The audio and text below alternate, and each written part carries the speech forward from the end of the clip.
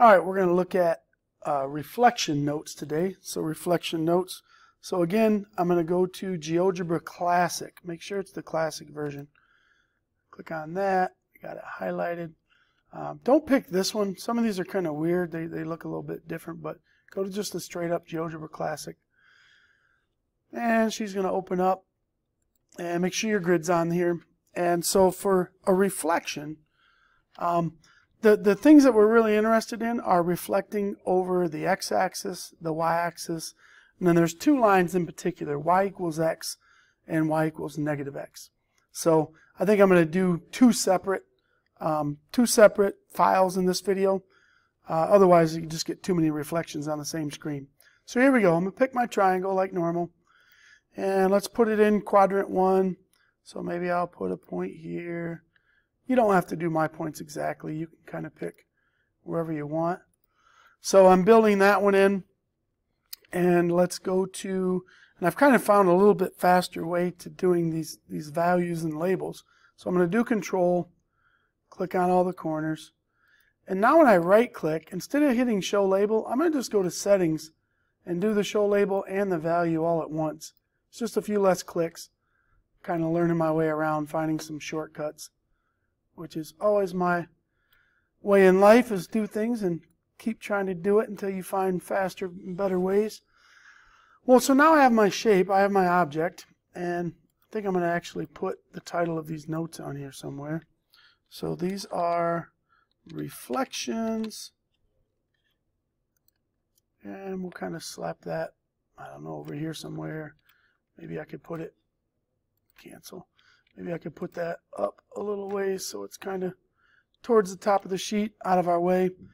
Well, first let's look at reflecting over the y-axis. Right? I want to reflect over the y-axis. I'm actually going to label this. We haven't really done this before, but I'm going to label this one as the pre-image, the before picture. So I have a pre-image. Let's just put that right on top of here. And why don't we change this color? I'm going to make my pre-image something different so it stands out. I'm going to right click on that and go to Settings. And let's just change his color to, I don't know, we'll start off a darker gray. So the pre-image is going to be darker gray. The other ones will be a different color. Now, to make this thing reflect, so I want to reflect over a line, is what we're going to do today. And the first line I'm going to pick is the y-axis. So I need to make a line on the y-axis. And actually, I might not even have to make a line, but let's just practice doing it. So I'm going to do a point, and I'm going to kind of click 2 points. Doesn't matter where they are, anywhere on there. And then I'm going to go over to the line, and let's just click these 2 points. Boom. And it just added a line there. You can see it's a little bit darker. So now I have something I can reflect over. I don't think I really had to do it because it was an axis, but I just wanted to show you how to do it in general.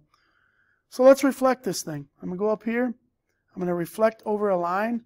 I need to choose the object and then the line. So here's the object. Here's the line. Boom. It reflected and folded right over for me. So what I've done is I've created a reflection across the y-axis. So let me get this out of the way.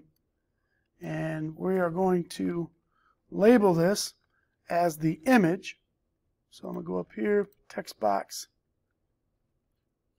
Click wherever, and this is now the image, and this is a reflection over the y-axis. I'll show you why I'm spacing down.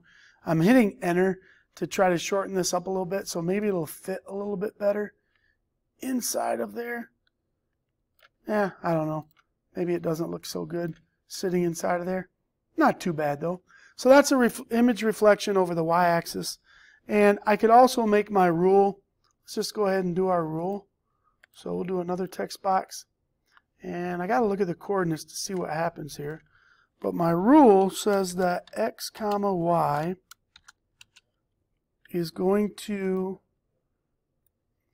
go up here, get my arrow icon I like, maps to, and now we got to kind of figure out where it maps to. Well, this x, it looks like the x stayed in the same spot, but it became negative. So I have a negative x. And my y, my height did not change. I was at 1 before and I'm still at 1. So the y didn't do anything. So it looks like we have xy becomes the opposite of xy. And I'm going to have to move it up, hit OK. And this is the rule. And I don't know, maybe this would look better if I cancel. Maybe it'll look better if I just grab this and put it up here. So here's an image reflection over the y-axis. And you don't have to do this, but I'm just thinking, hey, maybe I want to just do this.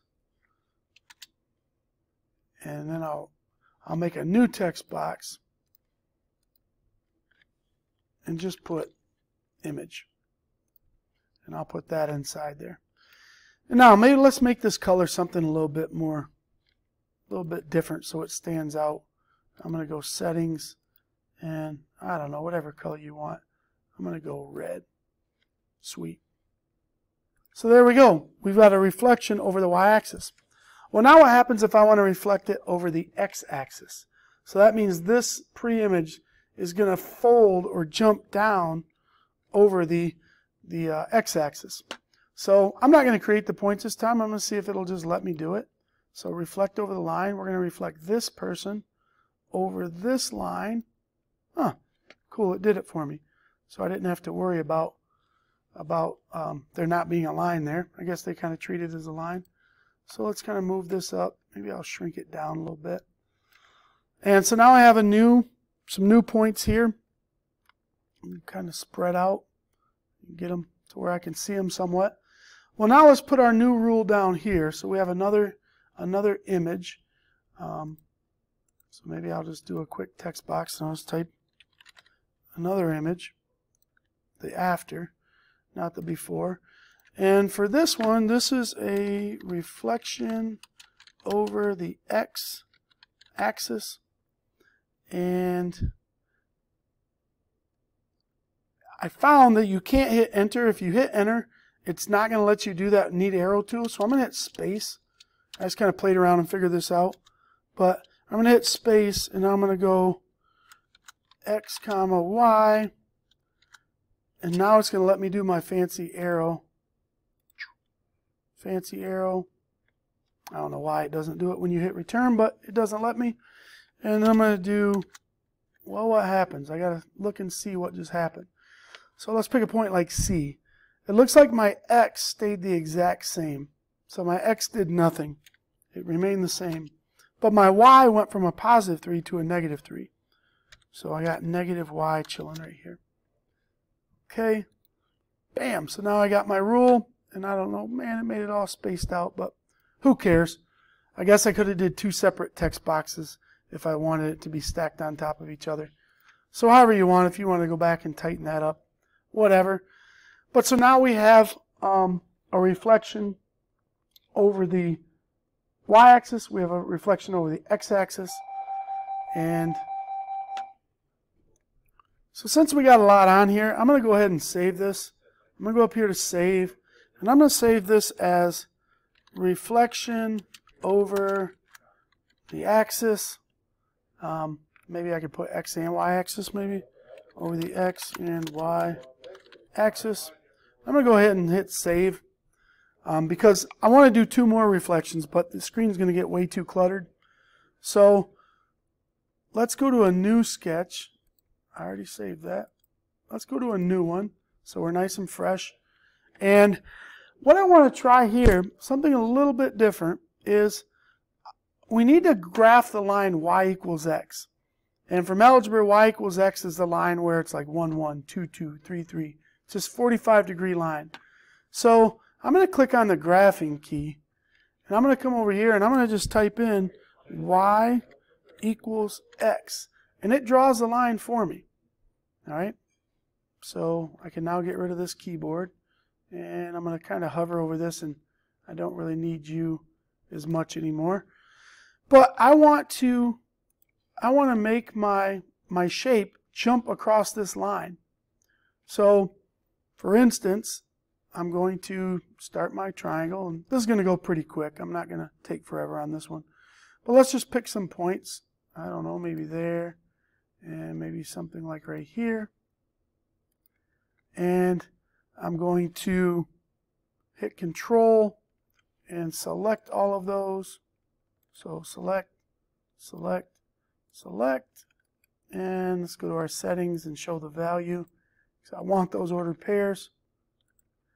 So now they're all in there. And let's see what happens when we reflect it over the line y equals x. There should be some sort of a rule that I can use, hopefully, that'll work for me. So let's do our reflection tool. Reflect this guy over this line. Boom! And there it is. Now you got all this weird stuff building over here. Don't sweat it. It's not that big a deal. Just kind of want to focus on the coordinates really more than anything here. So we just reflected over the line y equals x, and I can kind of see something going on here. So let me put in my text box. Let's kind of highlight what's going on.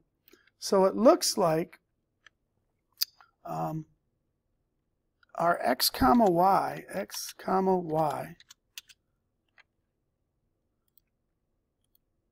maps to or becomes, well, let's just try to make this out. So it looks like B went from 4, 3, and then it just reversed to 3, 4. So maybe it's just as easy as, you know, they reverse. Let's check another coordinate just to be sure. 9, -2, traded places, -2, 9. So it's pretty much as simple as those two just change direction. So I think this is the rule for when you reflection over the line y equals x. Boom. So I've just kind of highlighted, you know, or made up a rule over what happens when you reflect over that line.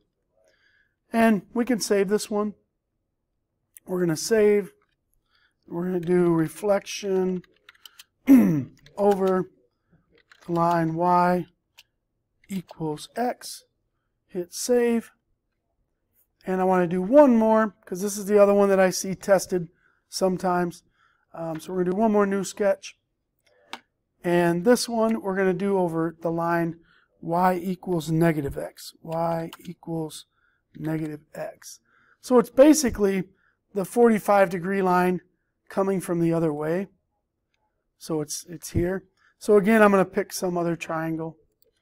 And let's just go bam, bam. Maybe a long, skinny one. Way down there. So I have that going on. Let me get my values. So Control, boom, boom, boom. Settings, name and value. Get rid of that. And there we go. And now let's reflect it and let's see what happens to our coordinates. So I pick, just kind of click off here somewhere. I want to reflect about a line, this shape, this line, boom, there we go. It jumped down there on the bottom. And again, remember, if I grab this and I move it somewhere, it should, you know, even if I cross itself, that's kind of crazy, it's going to reflect all the way across.